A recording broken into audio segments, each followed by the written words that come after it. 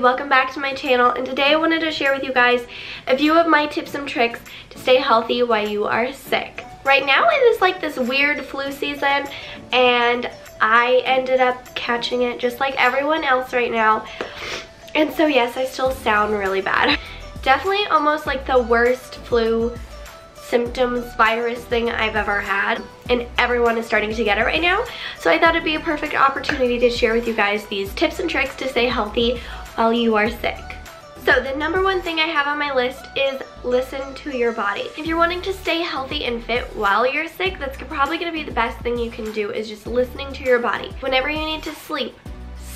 Whenever you feel like you need to eat, definitely eat. If your body is craving fruits, eat fruits. If your body is craving vegetables or warm stuff, eat that kind of stuff. If your body is craving bad junky food, that's a little bit different. That's coming almost from a different place. So breaking down, you know, okay, if you're craving chips, okay, you're wanting something salty, maybe trying a healthy warm soup. Depending on what you're craving, you can kind of ask yourself questions and seeing what kind of healthy alternative you can turn that into. So listening to your body into consideration while being mindful of what you're doing.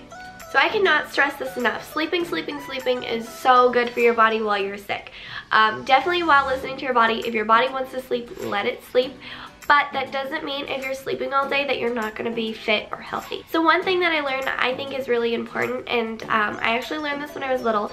My grandparents used to take me to a Chinese restaurant, and the same person that owned the Chinese restaurant would always come to me and tell me, if you're ever sick, keep your feet warm. That is like one of the biggest things, I guess, with Chinese medicine, is to keep your feet warm. I'm not too sure why, but it can't hurt. So keep your feet warm. So something else with food while you're intuitively eating, I would highly suggest to stay away from anything dairy. Dairy actually will increase the amount of mucus in your body and actually maybe even worsen some of the symptoms that you may be feeling. Also, while you're intuitively eating, is to get really good nutrients to help your body. I would honestly suggest try to incorporate turmeric in your body if you're feeling aches and pains like I did. I heated up some soy milk, and I actually did that with my coffee machine that I have, so I used the frother to heat it up, and then added in 2 tablespoons of turmeric, and I found that this really helped, and it was almost instant. So some other ingredients I would totally suggest to add in while you're sick: garlic, lemon, cinnamon, honey, and ginger.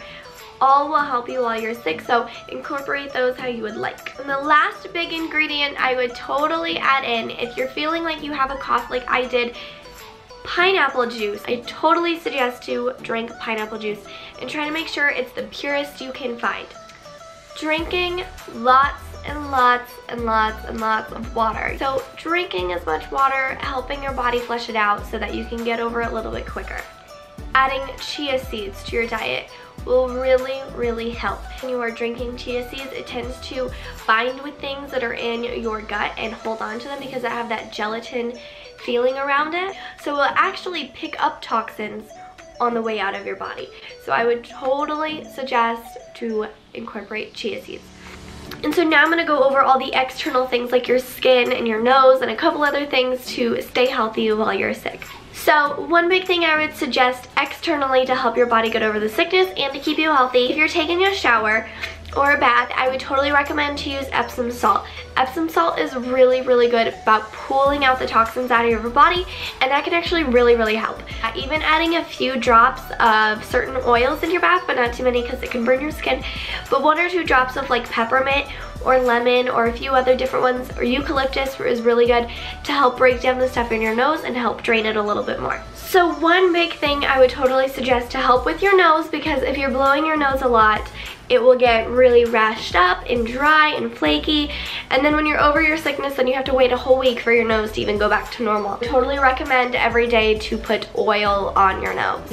I'm using this one, Cora Organics. It's the Noni Glow. I really like this product because it has noni in it, and noni is a plant that comes from Hawaii that is really good for skin, and it's known for building back up the properties that are in your skin that make it healthy. Also, if you don't have a face oil at home, you can actually use a really good lip balm around your nose and above your lip.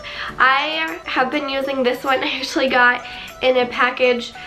This is from Tatcha, and yes, it is super, super, super expensive, but I really like this product, and I felt that it really sunk into my skin and actually even put a layer over it. One thing I used in the shower, which I found really helpful for my nose, I was in there for like an hour while I was taking a bath with my Epsom salt. I have this face wash from Josie Maran, Argan Cleansing Oil, and this stuff is so thick and like hydrating, and it felt so good. So when I would sit in the shower, I would put this on for about an hour and just put it all over and just let it soak into my skin, and I found that this also really, really, really helped and made it feel really good when I got out of the shower too. So one thing I noticed when I get sick or when other people get sick, as soon as I feel better, like the minute I feel better, I want to run and I want to work out and I want to go do everything really fast, and then I do it and then I feel even worse after, and I'll be sick for even a few more days after that. So again, listening to your body, I did feel like I wanted to work out and do these things, so I would really, really suggest to just stretch. Totally recommend to give your body a good stretch. About 30 minutes a day will help your body not feel so tight and cramped, and especially if you're having that weird achy body feeling like I did for a few days. Alright guys, that is it for this video. I really hope you enjoyed, and I hope some of these tips and tricks will help you while you are sick for this crazy flu season. If you like this video, please give it a thumbs up and subscribe to my channel. I will see you guys in the next video. Bye!